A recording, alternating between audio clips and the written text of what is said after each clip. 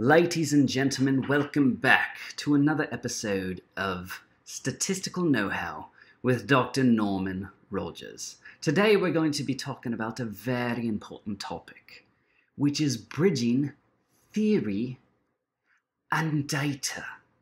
Are very, very important for all young scientists to understand. But before we can talk about linking theory with data, let us talk for a minute about what it means to progress. How do we know if science is progressing? How do we know if psychology is progressing?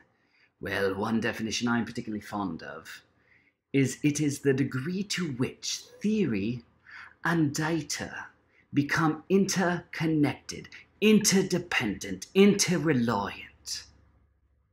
When the two become connected, we have progress. Very, very important to understand. Now let's think about situations where data and theory are not integrated. So let's suppose that someone believes that vaccinations cause autism, a ridiculous idea. Here, the theory that vaccinations cause autism is not supported by the data. Time and time again, the data shows there is no relationship between the two. Let's consider another example. Let's say someone's engine is making a noise. A clunk, clunk, clunk, clunk, clunk, clunk, clunk, clunk. You don't know where it's coming from, and you don't know why. So here, the data, the noise, has no supporting theory. In such a situation, how can you possibly expect we shall progress, make a repair, make things better?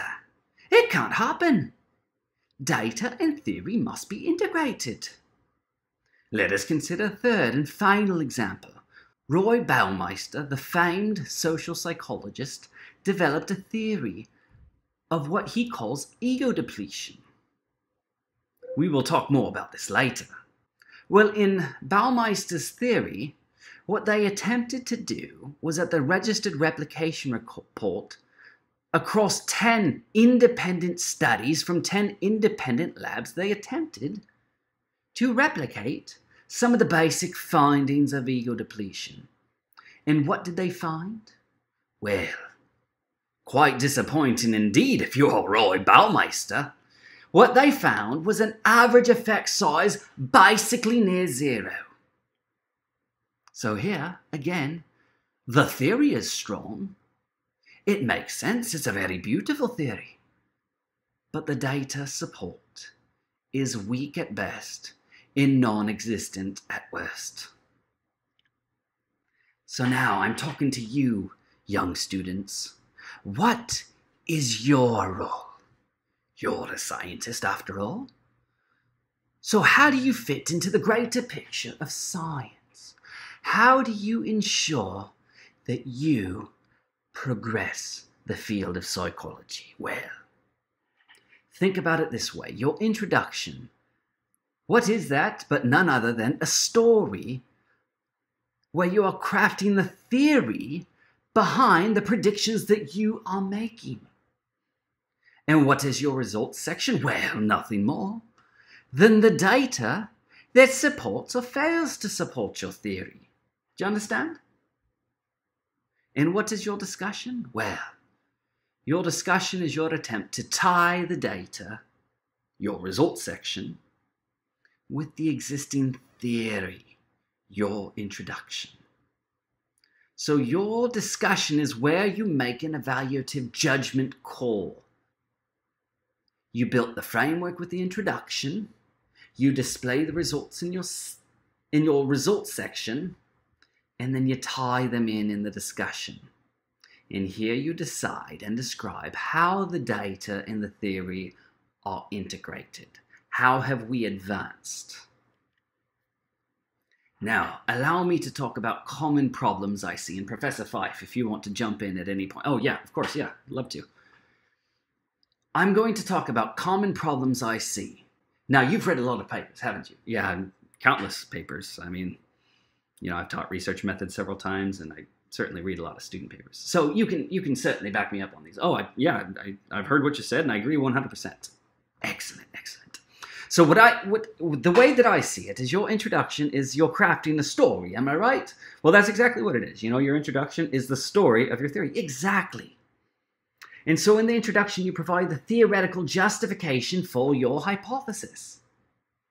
Now, some questions to consider. Does your intro lead to your hypothesis? Now, let me just interrupt here. And I've seen this countless times where somebody writes beautiful introductory section, gives strong theory, and then they include this one sentence that says, now nobody has studied this before. And it leads me to believe, well, maybe nobody studied it because it's not a very good thing to study. Exactly, yes. I've seen the same thing. And so you need to provide a better rationale than, hey, nobody's studied this before and I'm filling a gap in the literature and so I guess this is it. No. Your introduction needs to point to how you're going to develop the theory. Exactly. And in addition to that, your hypothesis needs to point to specific procedures. If you craft this beautiful story and then write the hypothesis where somebody reads it and says, I have no idea how to evaluate that. Well, that's a problem, wouldn't you say? Oh yeah, exactly. Very big problem. And I see it very frequently. So let's talk about an example story and an example hypothesis. So let's say, I'm just going to read verbatim from the PowerPoint here. Baumeister suggested that individuals have limited resources to exercise self-control, and these resources dwindle over time, but can be replenished with glucose. So according to this theory, those who are hypoglycemic should have lower self-control. Okay, yeah, that is a beautifully crafted introduction, beautifully crafted rationale for why we are going to hypothesize what we're going to hypothesize. Now let's go ahead and see how it fails. Yes, let's see that indeed. So this hypothesis might be there exists a significant relationship between self-control, hypoglycemicness, and experimental conditions. Now that's just bad. That's poor. Okay? Because it doesn't follow from the story. You have this beautiful story, you have this beautiful theory, and then it all falls apart at the hypothesis. And it does not point to a specific procedure. Exactly. So I'm reading this, I'm saying, all right, we got self-control, we got hypoglycemic, and we've got experimental condition. Okay, so are you interested in the main effect between experimental condition and hypoglycemic? The main effect between experimental condition and self-control? The interaction effect? Or what is the dependent variable here? What is the independent variable? Now, granted, that's clear from the introduction section, but at the same time, it doesn't point to a specific hypothesis. What parameter are you interested in? Exactly. So you might modify it to say, we hypothesize that hypoglycemic interacts with experimental condition, such that those with hypoglycemia in the control condition will perform no better than those without hypoglycemia in the experimental condition. Now this is good. Yes, that's excellent. So that tells you that we're looking at an interaction effect here. And it's not just saying that the interaction effect is significant, it's identifying exactly how that interaction effect is significant. That those who are hypoglycemic in the control will perform just as well as those without hypoglycemia in the experimental condition. And you could test that specific hypothesis. That is precise, that is specific, and that follows exactly from the story. Yes, it does. It follows very well from the story. And so at this point, the audience should know why you're testing what you're testing, which is what the introduction says, and how you're going to test it, which is what the hypothesis is. So now, let's talk more fully about this idea of mapping theory to data. So one way we can map theory to data is provide a well-crafted hypothesis. Now, one of the strengths of null hypothesis significance testing at NHST is that it provides a translational mechanism, as Cortina said. In other words, it provides a very clear map from theory to data and back again. So it provides an objective criteria that if P is less than 0.05, the hypothesis is supported. Otherwise, it is not. You can't get more simpler than that. That is, as Cortina said again, a translational mechanism. It translates the theory into the data. And so let's look at an example, shall we? People can act more powerfully without having power. Researchers and practitioners advise people to obtain alternatives in social exchange relationships to enhance their power. However, alternatives are not always readily available, often forcing people to interact without having much power. Building on research suggesting that subjective power and objective outcomes are disconnected and that mental stimulation can improve aspirations, we test whether mental imagery of a strong alternative can provide some of the benefits that real alternatives provide. We hypothesize that those who engage in mental stimulation will acquire more positive benefits in a negotiation simulation than those who do not. So again, that provides a beautiful story with a well-crafted hypothesis. And according to traditional rules, if p is less than 0.05 and whatever parameter that is that we are testing, the theory is supported. Otherwise, the theory is not. Simple, am I right? Yes, exactly. So on the other hand, so p less than 0.05 provides an excellent translational mechanism, but it does have its flaws. It is a very poor operational definition for the following reasons, as well as many others. One is that it does not mean that the results will generalize. So if you look at this image at the right, on the left axis here, it shows p-values across 26 different replications of a study. This is simulated data. Now this is a result that should be statistically significant because the effect is actually there. This is a simulation. We know the effect is there. And so how many times out of 26 do we actually get statistically significant results? 1, 2, 3, 4, 5, 6, 7, 8, 9, 10, 11. Not even half of the time is there a statistically significant difference between the two groups that we have simulated. And so if you are one of the lucky chaps who was able to get this p-value less than 0.001, you would be inclined to say, wow, I have discovered something. My theory is proven. And I guarantee that it will always be there. You might believe that. But it's actually not true. As you can see here, so 11 times out of 26, a significant p-value was not obtained. In addition to that reason for it being a poor operational definition of theory-data integration, it provides very little evidence that the null is false. Because when we test a p-value, we identify the probability of the data assuming the null hypothesis is true. And in our minds, sometimes we believe we are providing the probability that the null hypothesis is true given the data that we've observed, and that is not true. These two quantities are not the same. For example, you can consider the probability of death given a shark bite. Well, that might be quite high with infection, or depending on how severe the wound is, you might say that the probability of death given a shark bite might be 30%. I don't know, I just made that number up.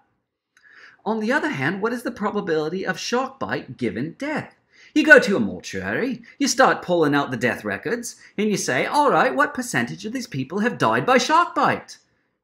Do you think it would be 30%? I doubt it, unless you happen to be at a mortuary next to a beach. The two quantities are not equal. We would expect the second quantity to be much, much less. Most people do not die from shark bites. Thankful to say, because I love the water. Yeah, I'm totally with you. So, another problem with p less than 0.05 is it provides even less evidence for the alternative. So we see here that a p-value does not provide very much evidence for the null hypothesis or against the null hypothesis, and it's even further removed from the probability of the alternative hypothesis. On the other hand, effect sizes do tend to be consistent across replications. And so now let's look again at this figure at the right. So the dots here represent the effect sizes across the 26 studies, along with confidence intervals. And you see that on average, so here the dotted line is the average effect. On average, the effect size tends to stay pretty close to 10, which is the actual effect size for the experiment. So why do we use effect size, or why do we not use effect sizes as our operational definition of significance when p-values has such limitations? So then you might ask, all right, Professor Rogers, Professor Fife, how then do we link theory with data? If we can't use p-values, if they're not the best bridge to build, what then is a good bridge? Well, we need a bridge with substance. And that bridge is our hypothesis. And so the question then becomes, how do we craft excellent hypotheses that avoid many of the problems of p-values? So let's go ahead and review the handout, shall we? Your professor posted on Blackboard many of the, shall we say, guidelines, suggestions, and so forth for crafting hypotheses. And I'll go ahead and pull this up. And I'm not going to read every detail in here, but I strongly advise that you do. I've read the thing myself, and I find it quite brilliant. Well, thank you. I appreciate that. I'm flattered, especially coming from you, Dr. Rogers, as accomplished as you are as a scholar. Oh, stop the flattery. All right, so good hypotheses bridge data to theory, whereas bad hypotheses are divorced from theory, data, or both. Good hypotheses point to specific statistical tools and procedures. Good hypotheses are often formulated in terms of model comparisons, as opposed to the bad hypotheses that they are crafted in the language of a null hypothesis. You might find, for example, in the literature, people predict that there will be a statistically significant difference between two groups. Well, again, that's crafted, that's language crafted in null hypothesis significance testing language, as opposed to formulated in model comparison language. So here's an example. You might say, we hypothesize that predicting history of assault with hostile masculinity will yield better predictions than a model predicting with hostile sexism. That is a model comparison question. Much better than statistical significance. Good research questions and good hypotheses build upon the existing literature, and they advance theoretical understanding of the construct of interest. On the other hand, bad hypotheses merely fill a gap. Good hypotheses are often stated with direction, form, and/or size. So here's an example. We'll talk about this a little more later. You might say we expect hostile forgive my blunder there. We expect hostile sexism scores among those with a history of sexual assault to be greater than 0.8 standard deviations higher than those who do not have a history of assault. We also hypothesize that a model with hostile masculinity will yield greater than a 10% improvement in classifying those with a history of sexual assault than the hostile sexism model. So here we have specific numbers, as opposed to, again, a hypothesis that says that there is merely a significant difference.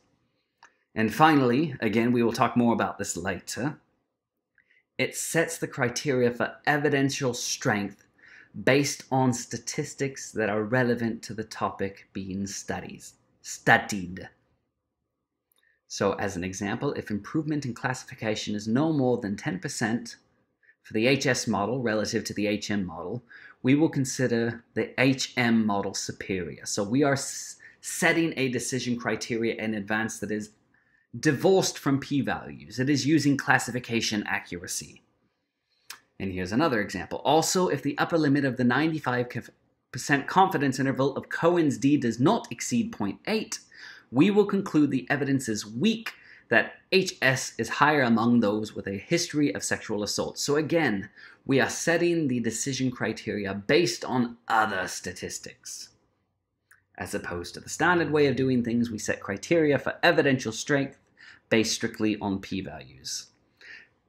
So now I'm going to give you a turn to practice. Go ahead, turn off the video, take some time, and using the abstracts I have shown on Blackboard, I want you to, number one, write out the statistical model using regression notation. If you're not familiar with that means, that's okay.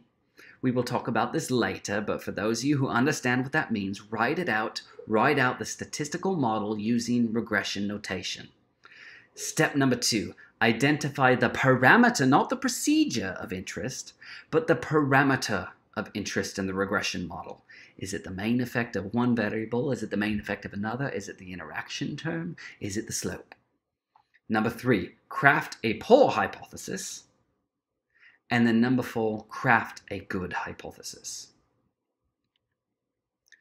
Be prepared to answer the following questions when you arrive at class.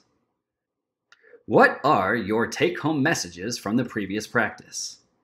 And how exactly will that influence your personal research? Part 2. Welcome back again. So today, right now, we're going to be talking about crafting strong hypotheses. So previously we talked about crafting strong specific hypotheses, and here we specify the value that you will test against.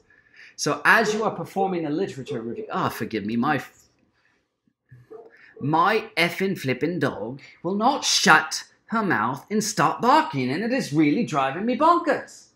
I'm trying to record a video here. My goodness, every stranger that walks by, she's got to bark her snout off. Give me one moment, please.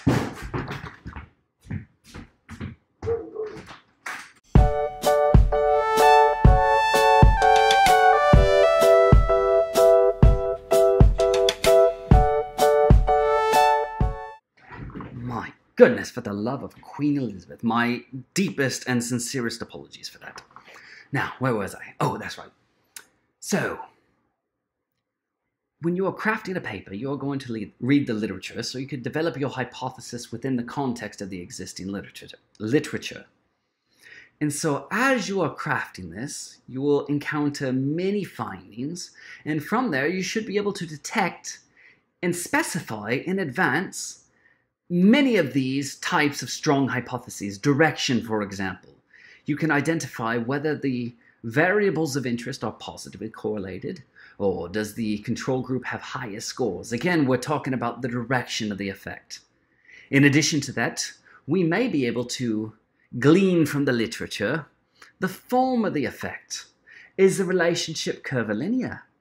Is it linear? Is it exponential? Unfortunately, many of the literature do not even test for these sorts of things, but sometimes you can identify it, like if they display a scatter plot, for example. So we have direction, we have form, we have pattern. So let's say, for example, that you have three groups. You might be able to identify from the literature that one group consistently outperforms group 2, and group 2 consistently outperforms the third group. So do the group means form a pattern? Or when you increase the dosage, is there a particular pattern in the reduction of symptoms? And then finally, the way that we could get the most precise is to identify the size. What exactly is the value of the estimate of interest? 0.4? Is the correlation coefficient 0.6? Is Cohen's d 1.2? Based on the literature, we may not be able to identify the exact size of it. That would be likely impossible. But we could at least identify the approximate range of sizes that we would expect. And then from there, we can set a decision criteria. So, what is a decision criteria? Now, keep in mind, it is not always necessary to make a decision. But for some reason, some people feel the need to make a decision. Is this theory supported or is it not? Should this intervention be used or should it not?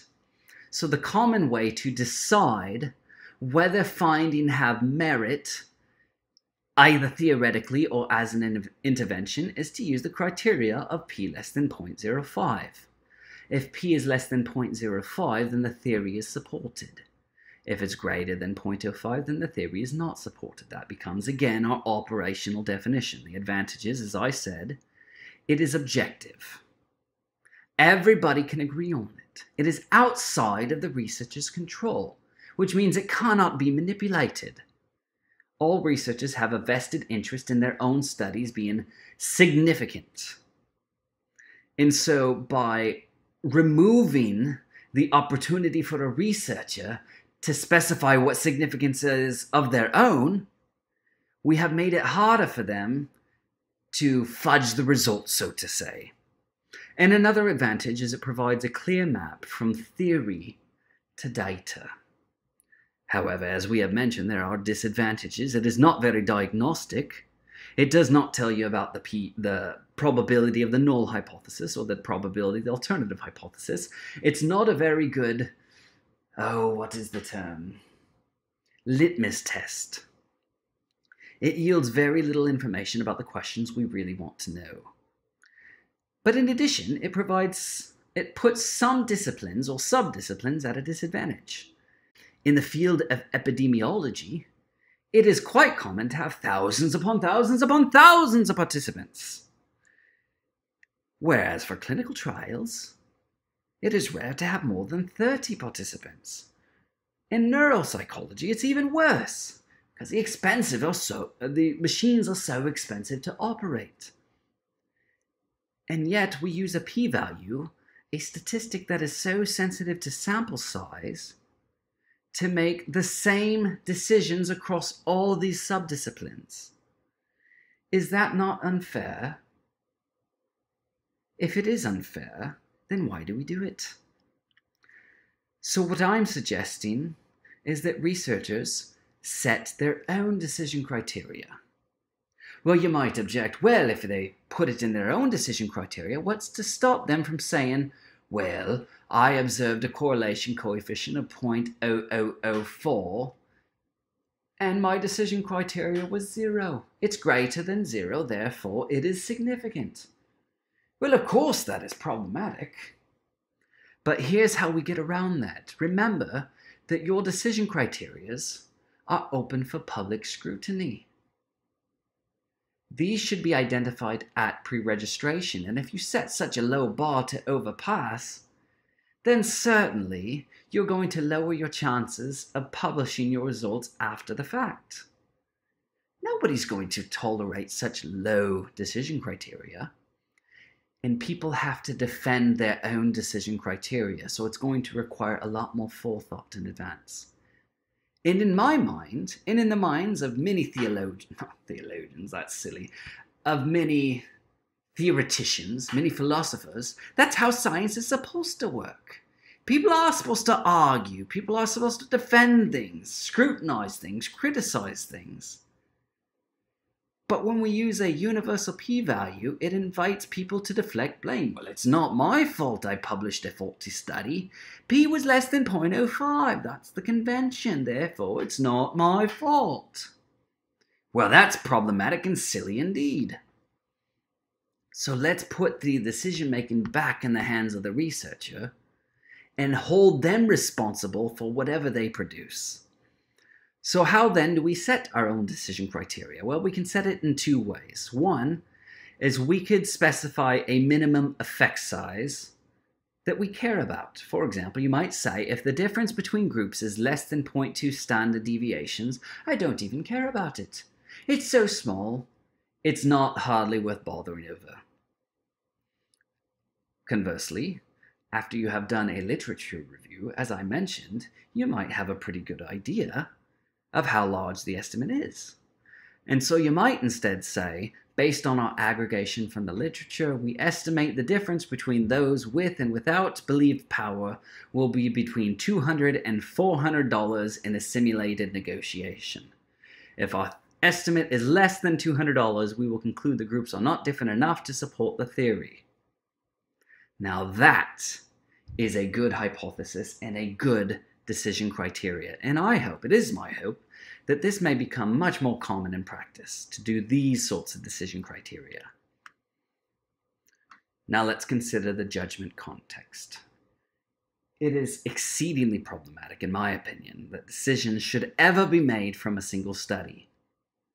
You craft this beautiful hypothesis, and then you have one study, just one study, and from that you want to conclude a universal finding. That is preposterous to me. Nothing is ever conclusive. Nothing. Data has variability, especially in psychology. Instead, your decision being based on a single study, it should be based on three things. What does the past literature say? And again, this informs your decision criteria and places your research within a context. So after reviewing the past literature, you can have some context in understanding what the past literature says. And then you observe the statistics from your own study. What do your statistics say? These statistics that you have decided in advance are the relevant statistics. And at this point, this should be fairly objective if you have set a decision criteria at pre-registration.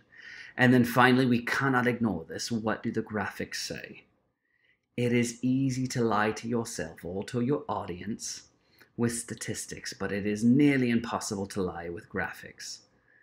So based on what the past literature says, based on what the statistics say, and based on what the graphics say, we are then far more prepared to make a judgment call. But even then, let's say our theory quote-unquote wins. We surpass the decision criteria, the literature supports it, our data supports it, the graphics supports it. Then what happens? Well, then the judgment call becomes the new current status. That is, until somebody else comes along and builds upon what we have done or contradicts what we have done. Remember, everything is provisional. Nothing is ever conclusive. You must treat all you see with skepticism. And that includes your very own findings. It requires a great deal of humanity. I meant to say humility, but humanity works too. It takes a great deal of humility to look at your own findings and be skeptical of them. But that's what you ought to do. That's what we must do if science is to progress. And then we must challenge all supposed truth. And most importantly, trust no one. Only kidding. Kind of. So now it is time for you to develop some practice.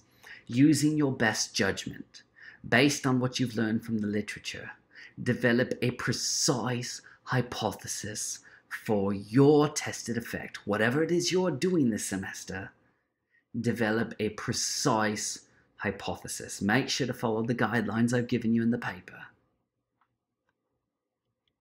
In the following week, please be prepared to answer the following questions. From this practice, what are your take-home messages? How will this influence your own personal research? Now, let me make one final comment. Ladies and gentlemen, let's be practical. Well, really, your professor, Dr. Fife, am I right? Yes, this is all me. And in fact, maybe should I take this one? Yes, I think it might be better because it's coming from you anyway. Yeah, I'll go ahead and take this one. All right, guys, let's be practical. I know that this is very different from the way that you have been taught in the past, and probably very different from the way your advisors will do it. And for that reason, I will not insist that every paper that you write have these sorts of hypotheses. There are standard ways of doing things, and anytime you try to resist the standard way of doing things, you might have editors, advisors, or reviewers who may resist. But the problem is, psych is currently not cumulative. A cumulative-minded strategy may be hard to do, but I think it's worth it. That's where we need to be. And here's what I'm doing. I'm inviting you to do one of the following, and this is listed in hierarchical order from least awesome to most awesome. Least awesome would be do this for your own personal benefit. And I promise it'll make a more informed decision when you come down to that point. But you're going to write your paper using standard NHST language. If you want to be a little more bold, what you could do is write it in your paper with this new way of writing hypotheses, and then you can remove it if there's any resistance. If you want to be even more bold, write it in your paper. Well, I don't know that this is necessarily more bold than the second one, but write it in your paper, then add NHST language in addition, so you have both of them there. And finally, the most bold of all, to hell with reviewers, editors, and advisors. Do what you want. Not really. But really. But not really. Yeah, you get the idea. So in review, you mind if I take this one, Professor Rogers? Oh, of course, please. So in review, characteristics of good hypotheses. They bridge theory to data. They're going to point to specific statistical techniques. They build upon existing literature.